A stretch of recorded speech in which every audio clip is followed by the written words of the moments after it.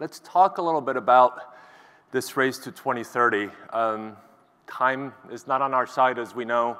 The countdown to 2030 is on, and this clock is ticking. So, speaking of clocks, CDP is turning 20 this year, and we've accomplished a lot in the last 20 years. And the good news is the case for action is getting stronger every day. But the fact is, things aren't happening fast enough or big enough. The scale and pace aren't keeping up with the problem. So therefore, we need to do much more in the next 10 years than we have in the last 20. And to be successful at that, frankly, we need to start bending the curve significantly in the next 2 to 3 years. 20 years ago, CDP set out to create a systemic link between financial information and environmental information, with this idea that that would help shift capital along the way. We did so at the time by asking 200 companies on behalf of 35 investors to disclose some of their environmental information.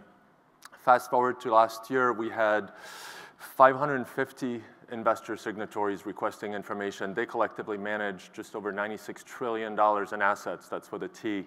And on the other side, we had over 8,400 companies disclosing to CDP, representing well over 50% of global market cap. So it's a big number. Surely it needs to get bigger. But that's kind of the stage we're on. What we also know is the inaction is both the costliest and riskiest scenario, and it's one that we're not willing to accept. We can see on the news every day that the situation is critical. What we do collectively in the next 2 to 3 years is critical. In CDP disclosures, what we saw from companies more and more aligned with the TCFD is a significant shift in disclosing both climate and water risk, especially. Of all the companies disclosing in North America, 44% actually put a financial number on these risks. Of these 44%, they collectively identified about $294 billion, I want to make sure I get the numbers right, in potential climate-related financial impacts in the next 3 to 5 years. This isn't out to 2050. This is like the here and now. Globally, this number is over $1 trillion in what we see in our CDP data. North American companies also identified about $22 billion of near-term water-related impacts. So at a time when, frankly, political solutions are stuck in neutral or some cases in reverse, the change needed now needs to happen at the speed and scale of business. And so the good news is that not only addressing these risks is possible and feasible, but it actually makes good business sense. And I'd like to talk about that and tell you kind of some of what we're seeing in what you're all and collectively the business sector is telling us. So just a few days ago, as Joel mentioned, we released our what we call our A-list. So these are basically the companies in our climate, water, and forest disclosures getting an A score. And what we're seeing is a few things. So climate disclosure is now the norm. Companies not disclosing, frankly, are quickly running out of excuses for not doing so, and investors are losing patience. I think we all are. If you don't respond to an investor request to disclose to CDP, you get an F, kind of like in school. You don't turn in the work, you get an F. If you're leading the pack, you get an A. That's about 2% of total responding companies. And then if you get an A on all 3 of our disclosures, climate, water, and forests, we call you a AAA. Only 1 US company achieved that this year. They're also the only US company that got an A on forest or deforestation. That tells you that there's more to do. But please join me in congratulating Hewlett-Packard in being the only US company for AAA.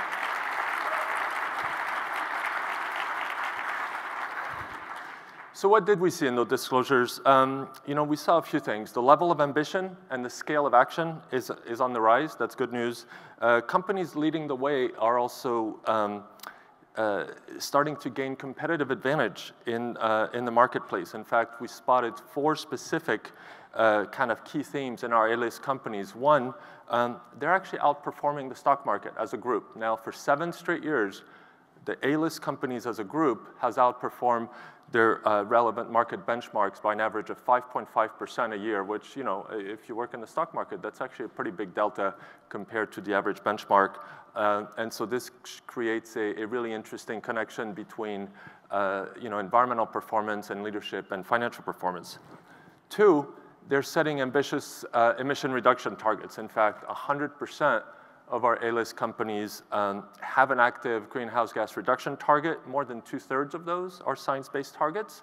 Actually, to date, nearly 800, actually it might have passed that number today, I think it was 796 a couple of weeks ago, but nearly 800 companies have now set or committed to set science-based targets, including about 20% of the S&P 500 and growing fast. So these aren't just on the smaller side of companies.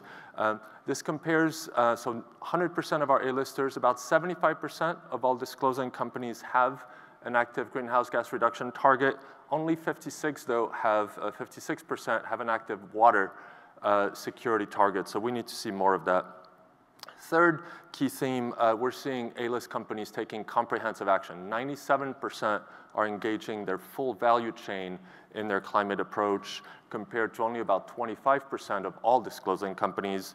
And 100% of water A-list companies are actually also doing full value chain engagement on water. And number four, one of the key themes we're seeing is A-list companies are seeing opportunity. They're not just addressing risk. They know that sustainability presents actually an exciting race to the top, an opportunity to innovate and rethink business as usual and to start deploying capital in this transition. This is not for them just about achieving compliance at the least cost.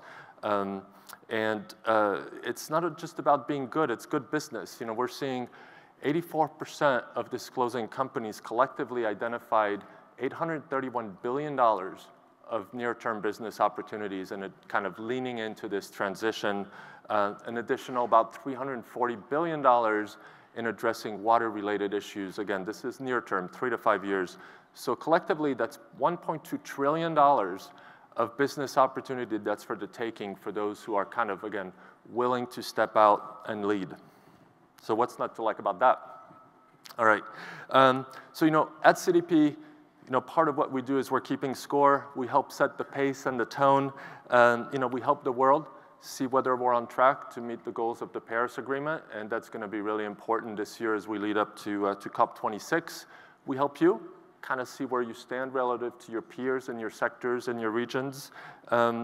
You know, without standardized disclosures, kind of the environmental field is blind and accountability falls flat. So what do we need from you? For sure, if you're not disclosing, you got to start. As I mentioned, you know, you got to begin now. We can help, and others in the room can help as well. Now's not the time for small ideas or half solutions. You know, it's time to kind of all step out of our comfort zones, get it uncomfortable and ambitious in the right direction.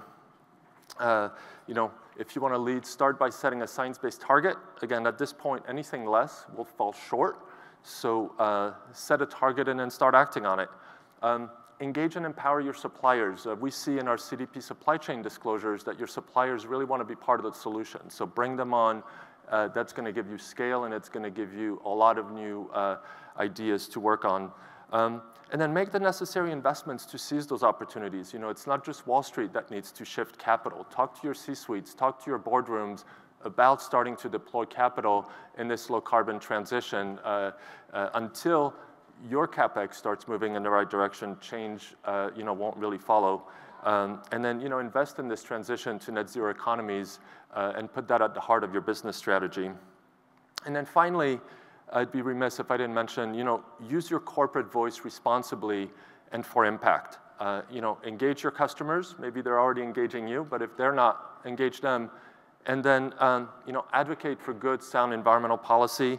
It's one of the most powerful tools you have in your arsenal.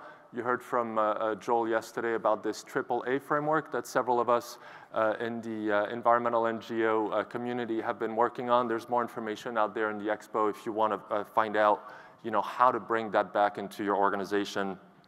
So just in closing, I mean, you know, managing your own footprint used to be good enough for leadership. It's not anymore. You know, we're looking for system-level scale and ambition. This is a race we must win. It's a race to the top. The view's great from up there, so let's look forward to it. The risks of inaction are great, but the rewards for decisive action are even greater. So time to make history. Thank you.